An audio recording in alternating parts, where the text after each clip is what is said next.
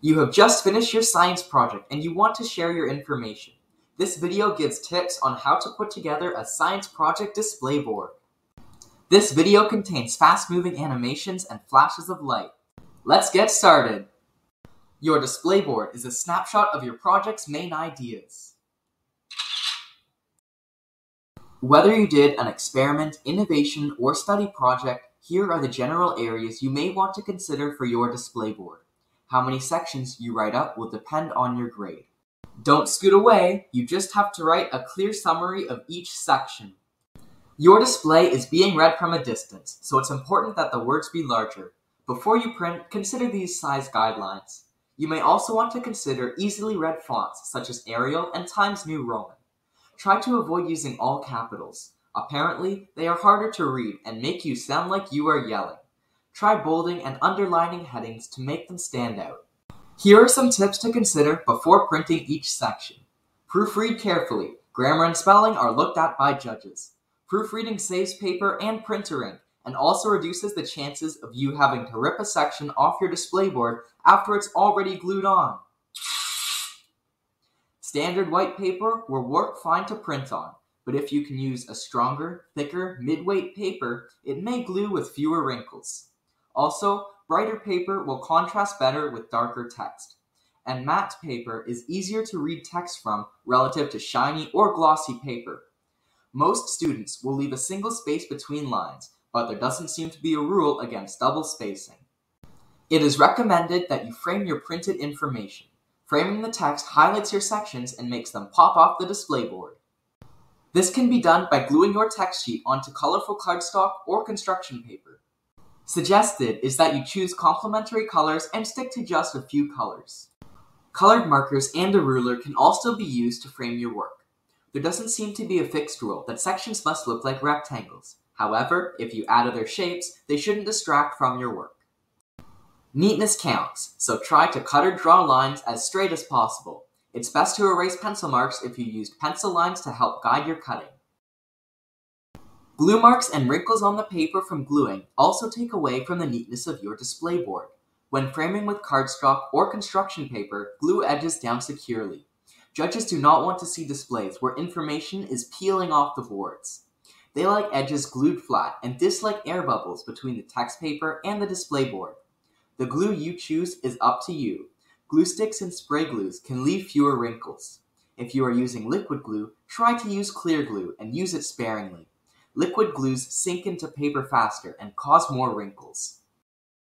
To put your work together, you will obviously need a display board. After all, that's what this video is about, your science project display board.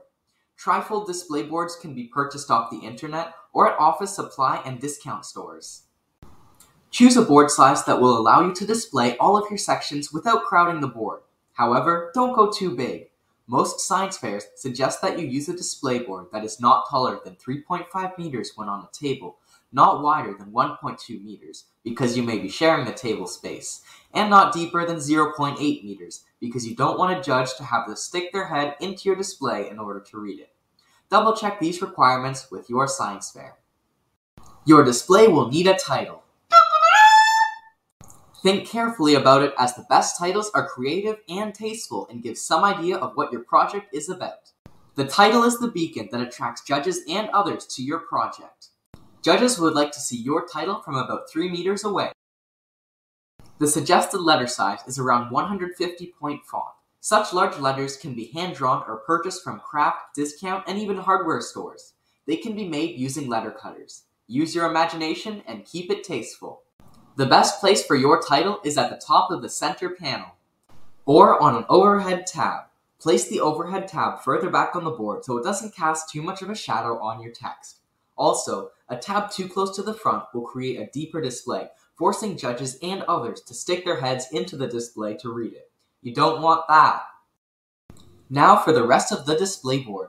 Try to arrange the sections of information you have logically.